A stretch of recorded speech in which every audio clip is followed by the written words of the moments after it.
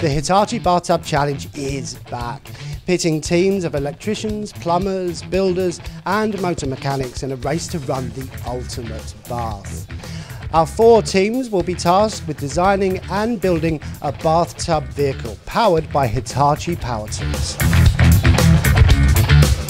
Our teams got into the flow by drawing lots for a complete bathtub kit, including the tub itself plus a push bike. They also have access to £40 worth of additional equipment from the local merchants. Then comes the power source, and there's 2 choices here. The first, an 18-volt combi drill with a 6-amp-hour battery, delivering 136 Newton meters of torque. Alternatively, they've got the choice of 2 18-volt combi drills with a 2.5 amp-hour battery, delivering 55 Newton meters of torque each.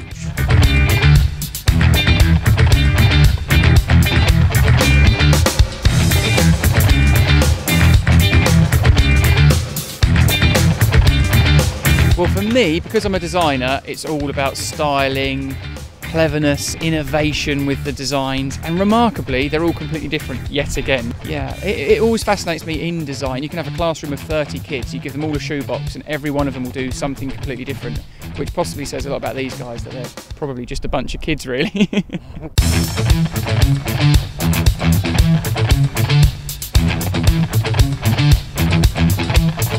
So let's see how our intrepid teams are getting on. Well, basically we've had to change our design from yesterday. We did start off with a tank drive left and right, and we were going to be able to manoeuvre, and we were the only team to go with 2 drills. However, we've got a bit of a problem with bicycle wheels because they have a free wheel. We're trying to sort it so that we can get a drive each side like this. So that's this side working fine, but as you can see there's the free wheel operating, and that's no good. If we spin the drill that way it just won't work. Well, basically we're trying to build a trike and try and make it as fast as possible. We've basically switched all the drive round to try and get it correct, and yeah, we're in the middle of the process now. We realised we don't have a lot of time, so we cracked on yesterday. We realised the time soon flies, so that was the lesson learnt last year. You don't have enough time. It's ready to go. We've tested it, it does run, so we're just waiting for the drill. We still wanted to make it look like a bath. We've done it slightly different. We had the shower and everything, but we still got the taps and the rubber ducks and everything, so we still wanted it to look like a bath. It's supposed to look like a sidecar, motorbike and sidecar idea. We're aiming for reliability is the main thing.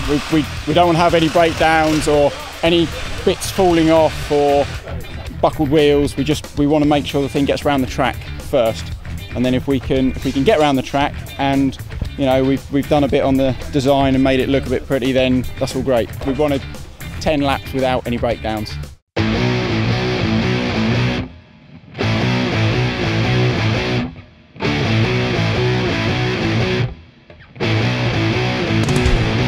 Our tub thumpers are putting the finishing touches to their vehicles. Then they'll be soaking up the pressure of 4 individual challenges. First fastest lap on this course, then endurance, how many laps each vehicle can complete.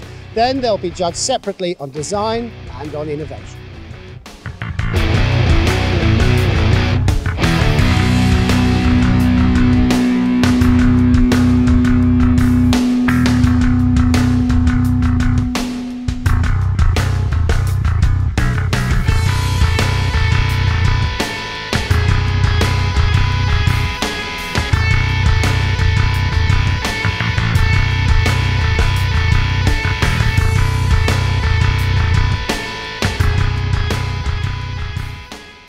Here we are, it's race day, the sun is shining, and it's about 10 minutes till the checkered flag.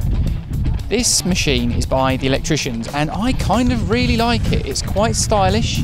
I think it's semi-aerodynamic. A negative point I must point out is the shin damaging contraption here. But other than that, a pretty stylish machine. I'm in love with this seat. This seat is actually the offcut from the front where the wheel goes. And it reminds me of an old vintage tractor seat, and I think that is gorgeous. Very simple drive mechanism, not a lot to go wrong, directly onto the tyre there, and of course a built-in stereo. So it looks good and it sounds good. From a styling point of view, I think the builders here have done a wonderful job. It looks like a 1950s racer with that lovely swooping front end nose. They've even put this nice little bit of insulation pipe lagging around the cut edges. and the driver sits right down within, so this will handle beautifully if they get up to speed. Like that one a lot. Visually, probably my favourite. We've got the rubber ducks as the crumple zone, brass taps, headlamp, number plate. Whether we like it or not, this is a lovely design. And also it's quite innovative, keeping the bicycle as one entire piece. No point chopping it up and repurposing it if it works. Simple drivetrain again, directly onto the tyre there. I think this could surprise everybody and actually go for quite a long time and pretty quick. The newcomers, the mechanics, they've approached this completely differently. We've never seen a machine like it. They've got a double drive. Both the rear wheels on this are driven. I'm not entirely sure they know how that's going to work or if it's going to work, but if it does, it's a potential winner, isn't it? Looks a bit on the wobbly side. The driver sits in the front quarter, which is potentially very topply. And the weight distribution looks a bit uneven. The rear wheel's quite far forward, but once this thing's going with that double drill drivetrain, could surprise everybody. I think it's over to the start line.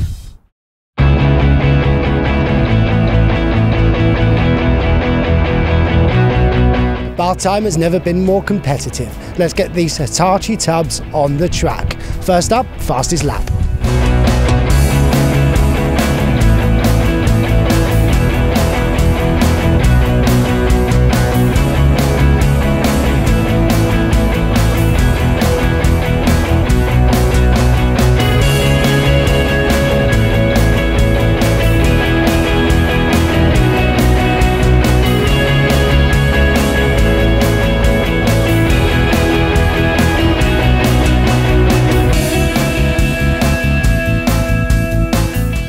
Well, that went well for some and not so well for others, but now it's back to the pits for a bit of tinkering before the endurance test.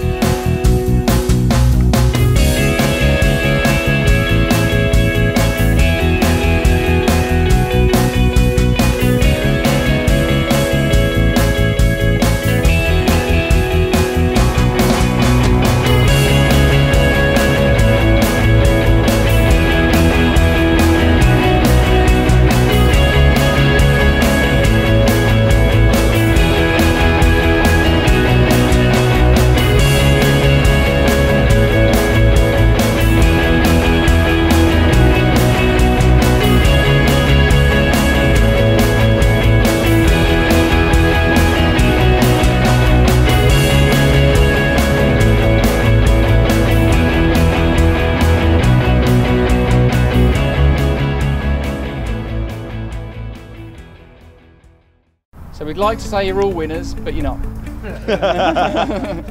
So in fourth place, it's the new team, the mechanics, with 21 points. Hey.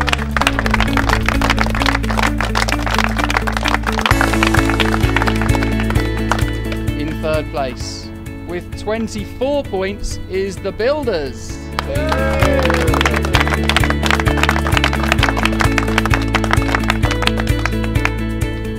There is 1 point between first and second place.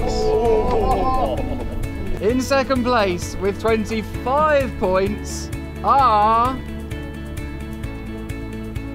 Is that long enough? Second place are the plumbers. Which means the winners of the Bathtub Challenge 2016 are the electricians.